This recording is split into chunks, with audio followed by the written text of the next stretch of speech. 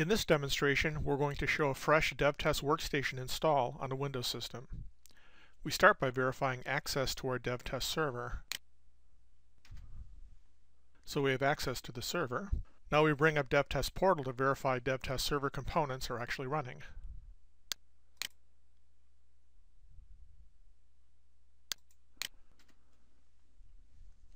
Log in as admin.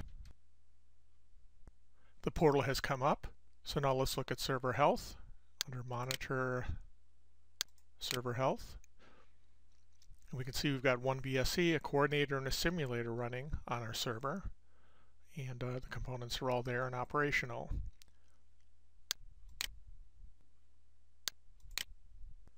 Note that the workstation-only installation has changed starting with version 10.2 of DevTest Solutions. In addition to the installation or Lisa home directory created for executables, there's a new data directory created for workstation-specific configuration and user files. This new directory allows users who don't have write access to the installation directory to continue to use and modify workstation files. We have the Downloads directory open in Windows Explorer. We can see that the DevTest Windows 64-bit installer and optional demo server zip file have already been downloaded and unzipped. Demo server isn't required for a workstation-only install, but provides both the Lisa Bank and Forward Cars sample applications and support files that are handy when learning or verifying Workstation. Note that no license file is necessary for the workstation-only install. Before we start the installation, notice that under Program Files, we don't have a CA directory here, so the product hasn't been installed yet. Okay, so let's double-click the installation executable. We have the installation introduction screen shown with the version, so let's continue. The first thing we have to do is accept the license agreement. So we scroll down to the bottom here, click I accept, and click Next. Here we get to select components. You can either select Workstation and Server together with all of the components or just Workstation, and we're selecting a Workstation only install.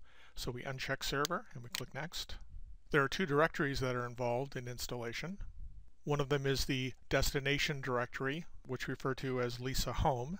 This is where the DevTest executables get installed, and the default for this directory is C Program Files CA DevTest. We also have a data directory, which is new in 10.2. This is where the user-specific DevTest files get placed. We'll look at these directories after the installation completes. So we take the defaults and click Next. As mentioned earlier, Demo Server here provides both the Lisa Bank and Forward Cars sample applications and support files. We click Install Demo Server, which needs a path to the Demo Server zip file. The demo zip file is in the Downloads directory. So we click Next, and we select the Start Menu folder for populating the menu system. We say yes to that, and we're going to create desktop icons as well. So we just allow that, click Next. There are file associations that you can select. We take the default and click Install. And within a few minutes, the installation completes. This screen talks about firewalls and checking the documentation for details on firewalls if you encounter problems. We click Next, and the final panel tells you that the installation is successful. So at this point, we click Finish. Notice that on the desktop, we've got the new icons that have populated. If we bring up the Start menu, all programs, you can see there's a DevTest Solution folder with the different components here as well that can be launched. So let's look what files actually got installed. If we go back and look at Administrator, we can see that there is a new directory that's been created called DevTest, and there's a lisa.user.properties file that got created as well. We can see under the system that we have a CA directory with DevTest and the different binaries and other components that have been installed that are executables. If we go back to Administrator and we look in this DevTest directory, what we have is a hot deploy and a locks directory here currently. So to actually complete the installation and populate these directories, what we have to do is start Workstation. So let's do that now. So we start Workstation. So at this point, we need to specify the path to the registry. By default, it takes DT client, but we know that our server is on DT server. So we do that. DT server 2010 registry. We'll tell it to automatically start here the next time we start up Workstation. Click OK. We've connected to the registry. We'll specify admin for username password. Log on. At this point, we're presented with the Migrating Data with Projects panel, since this is the first time we've started up Workstation after the install.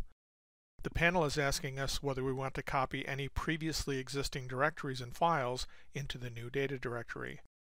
You can enter the directory path to an already existing DevTest directory into this panel, or manually copy them over later. Note that DevTest will always copy over the sample configuration templates and sample projects, including CARS and Lisa Bank project files from the Lisa Home directory, even if skip is pressed. So we take the default, click Next, and it says that it's found logging properties and de-identify XML as two files. There are additional files that have been copied over or created. We'll be looking at those. So at this point we click Finish, and Workstation comes up.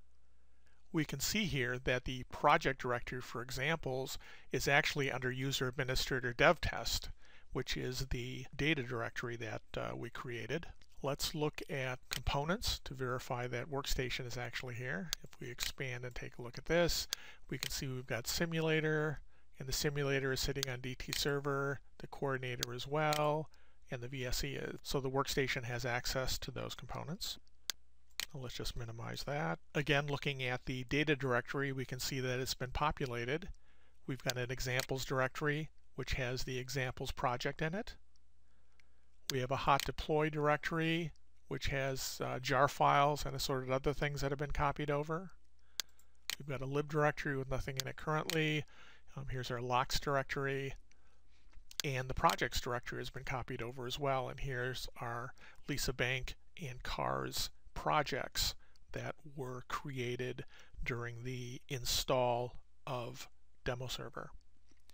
So those are the directories that have been populated into the DevTest data directory. So at this point, we've successfully installed DevTest Workstation on a Windows desktop.